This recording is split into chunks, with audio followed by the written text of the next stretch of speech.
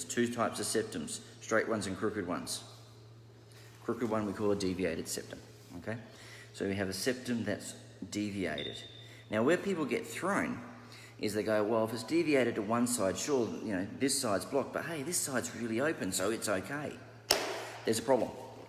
What happens is the nose basically is like a seesaw, a balancing type thing, where if you ever sort of get on the seesaw back in the day when we had seesaws, and you try and get two kids to balance each other. One kid would move a bit closer because they were a bit heavier, so they'd work out that they could balance by shifting their position. Well, with the nose, with these turbinate things, there's this thing called the nasal cycle.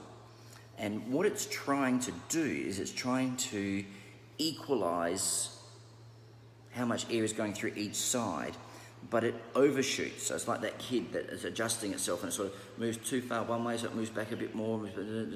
So these turbinates are going like this, but they don't do it quickly. They do it over the space of about 4 hours. So it's what we call the nasal cycle. And what they're trying to do is sort of, you know, from the most open to the most blocked, is to get things the same on each side. So if you have a deviated septum, what happens over time is that the turbinate on the side that the septum is going towards will have a tendency to be smaller, to open up the space, but the one on the open space will have a tendency to get bigger so that things are equal. So you actually end up with a blocked nose, and there's three scenarios when that's the case.